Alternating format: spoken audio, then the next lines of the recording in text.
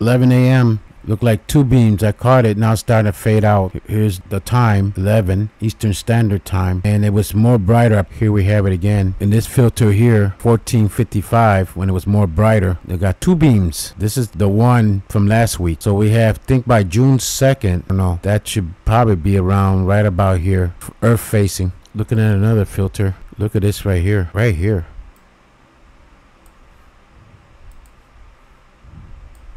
Wonder what the hell that is. It looks weird, like a snake. Like the X class was in this direction, but this here stands out. I don't know what you guys think. And then we got another opening right there. We have a lot of activity happening in the sun. Sun sending us a warning, spiritual warning.